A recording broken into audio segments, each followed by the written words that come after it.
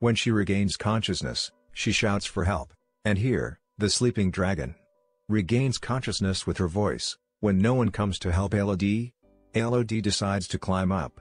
But the place was very slippery. She was falling down again and again.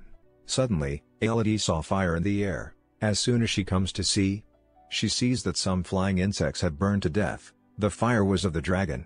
Elodie was terrified to see the dragon.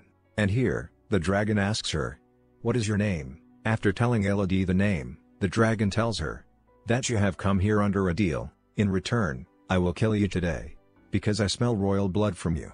Before anything bad happens to Elodie, she runs away from there, and the dragon sees her running away and attacks her with her fire. While running away, Elodie came to a small cave, but she could not escape the dragon's fire completely. Her foot was badly burned. She tears off her clothes and ties the wound on her foot.